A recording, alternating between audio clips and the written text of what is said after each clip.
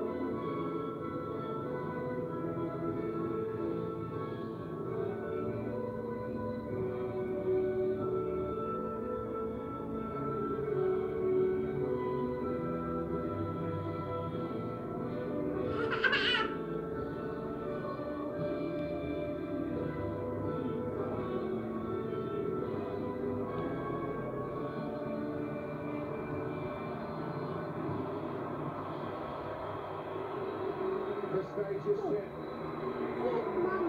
for the gold medal match. Fiji go to the centre spot as they always do. There are the blitz box alongside me, former England Sevens captain Rob Vickerman. The two best teams at the tournament. There's little doubt. How are you picking it? Well, we certainly need any more fireworks here, nothing to do with the smoke, but there's going to be enough on the field. When you see these two line up, it's such a contrast of styles. It's the meticulous of South Africa and the ridiculous of Fiji. This team that you're seeing in shot pull things out of their bag that nobody knows what's going to happen. South Africa come into this with not only a plan A, but a plan B and C too. Double Olympic champions, Fiji. Adam Leal, your referee. Two-time Olympic gold, 4 times World Series champions, 12 Hong Kong Sevens titles, but they've never won that, Fiji. They've never won the Commonwealth Games gold medal. South Africa did it in 2014.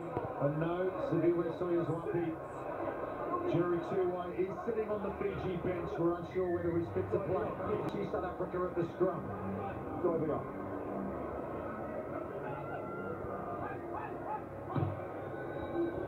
Selwyn Davids eats up plenty of metres with that touch finder. His kicking game has been brilliant all tournament long, all season long. There is the great man, the only man to win 2 Olympic gold medals in rugby sevens. Would love to be out there.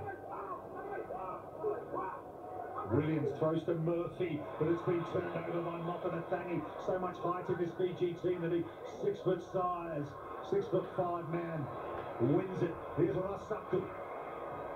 Just signed a contract with Bayonne in the top 14 in France. Still here with a job to do though for the Flying Fijians. There's Mofanathangi, excellent in the semi-final. Somehow gets it off the floor back to Rasaku. Selwyn Davids and JC Pretorius alongside Angelo Davids trying to cause the turnover. They get the penalty. You've gone to the ball first and then you pulled it back. They go quickly, South Africa. JC Pretorius runs into contact. Counter up from Fiji. Another penalty to the mid box. Sean Williams goes quickly, the little man. Still going, get through the tackle. Incredibly, it was Damgunu who couldn't stop him. Selwyn Davids, there's the kick pass. And it's Muller du Plessis in the corner for South Africa. The kicking game of Selwyn Davids comes up trumps once again. South Africa strike first. It's relentless pursuit from South Africa. They've been practicing tackling these Fijians with 3 or 4 men. Impressive defence, and that is a left foot speculative nudge because he knows the systems. There's always someone wide. As long as he finds that outside channel, doesn't matter the flight of the ball, du Plessis will do the rest. Let's see. These Swans event in Canada. 3 defenders on these Fijian attackers just trying to negate their offloading game. This is an area I spoke to Neil Powell after the semi-final restarts. Haven't been going as well as he would have liked. Pretty happy with everything else. And that's an effective kick from Selwyn Davids. Deep. But then Saltarana couldn't keep it in for Fiji. That's a great outcome. They get it so strong, so fast. There's a South African team who concede to having intensity in training that is unmatched. And it's moments like that you can see it really works. It's that muscle memory JC Pretorius has, and too right he's been applauded. Selwyn Davids can't add the extra 2, but 17-0 to South Africa over Fiji at half-time. Fiji came back from 14-0 down against New Zealand in the semi. They got a big amount of 7 minutes to the full Kicks long in the direction of Salary Mofanathangi. As he obstructs in the air, no, says the referee. They do get a penalty, Fiji. By saying Abdullah goes straight in there and says, give me the ball. Inside now. So even card, but that's going forward. There certainly is daylight. And the ball right across the face of 3 Fijian defenders into the flying winger, already knowing what is in store for him. 5 more points for Muller du Plessis. Fiji not able to stop this South African machine that is continuing this efficiency. Speaking of which, Sean Williams has just nailed the extra 2 from the sideline. I'm not sure, Sam. A combination of 2 players. There's one.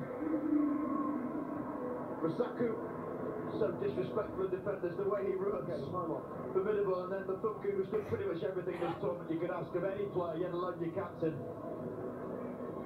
Saved them in the semi, and now he's marching them towards a chance in this final. 24-7.